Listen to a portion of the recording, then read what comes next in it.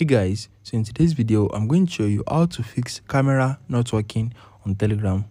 So let's say you want to use your camera on your Telegram application and you are getting some error message. Let me show you how to fix that in this video.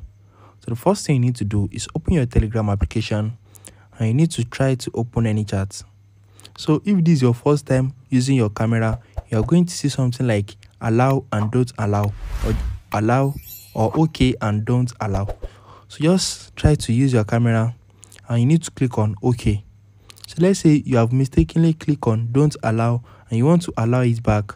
You are going to see something like this in your Telegram. So guys, can you see it is not showing my camera? So if you want to, let's say you mistakenly click on don't allow and you want to allow it back, head over to your settings and you need to scroll down to Telegram.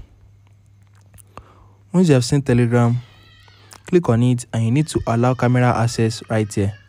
I'm so sorry for the background noise. So just click on camera and you need to toggle it on. You cannot try to use your camera again. Because can you see it is now showing my camera. So this is the first thing you can do. So let's say you are not even getting the option to allow or don't allow at all. Let me show you what you can do if you are not getting any option for you to allow your camera and the camera is not working. So you need to head over to your settings again and you need to look for general.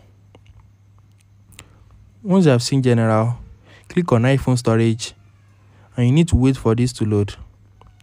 Once it has loaded, look for Telegram right here. So just look for Telegram and you need to click on it. After that, you need to upload your Telegram application.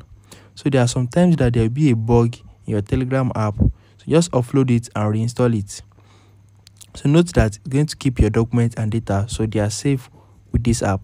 Just upload it and reinstall it. So once you reinstall it, you can now try to use your camera again, and if it is not working, go back to this place that I mentioned earlier and you need to enable camera.